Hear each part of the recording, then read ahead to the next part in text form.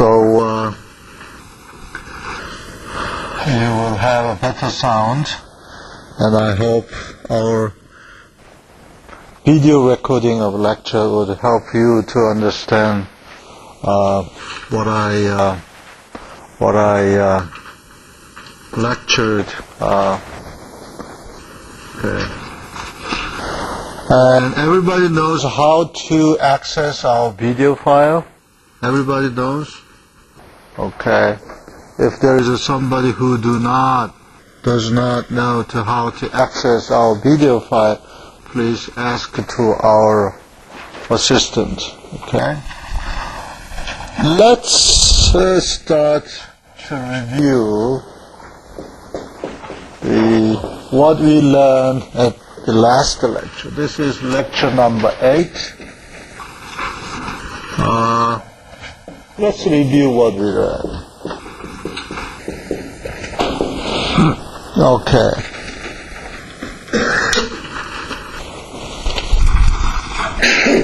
We learned last lecture what kind of vibration we will have due to base excitation and rotating unbalance.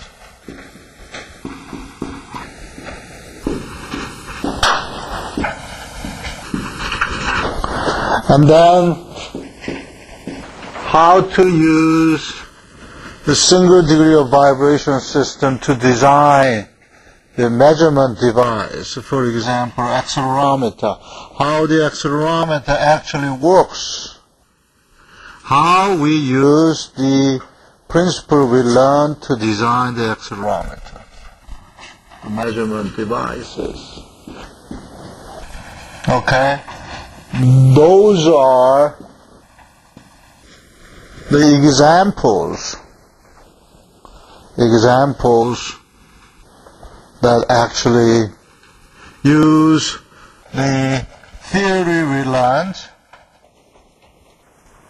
Okay. And we use this example, and then we modeled. Do I have a 2L over here? Or no? Doesn't matter? Okay. Modeling. So for base excitation, we modeled this using mass spring dashpot system, and then we allow the base movement. And for rotating machinery, we assume that there is a mass, but there is a small mass that is rotating with the frequency omega.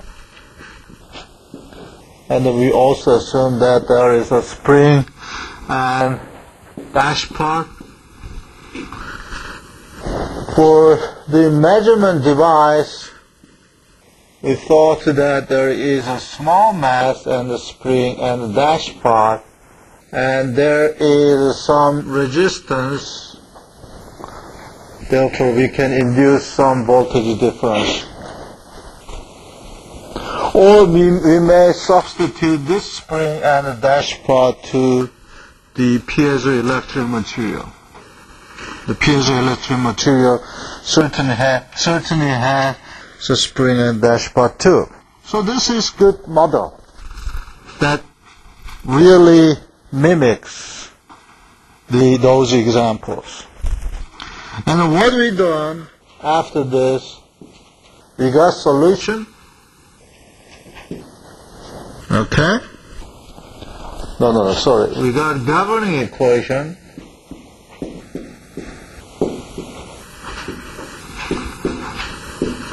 That completely describe the model we had. The governing equation for the base excitation case is mx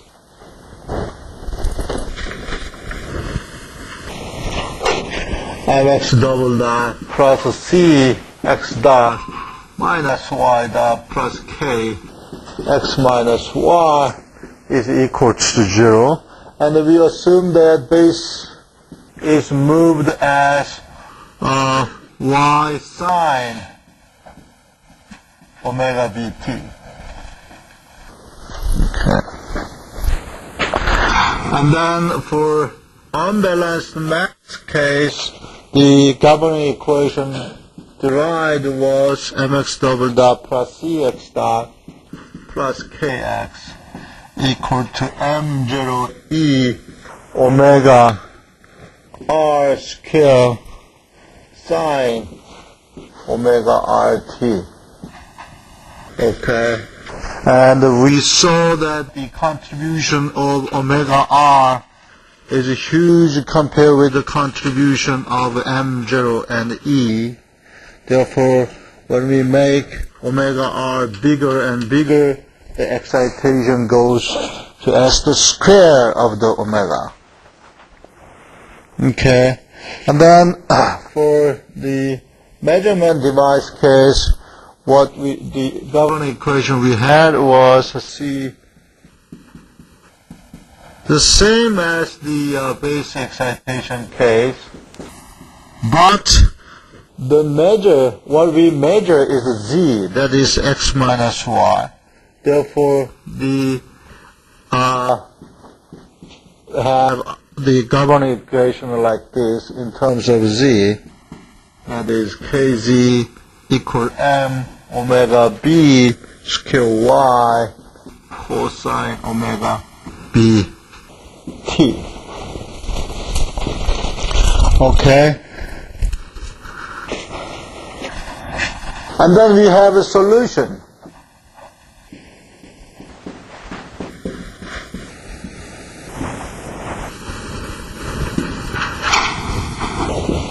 Okay, for base excitation, unbalanced base excitation and rotating imbalance. And then finally we look at this solution in terms of magnitude and phase.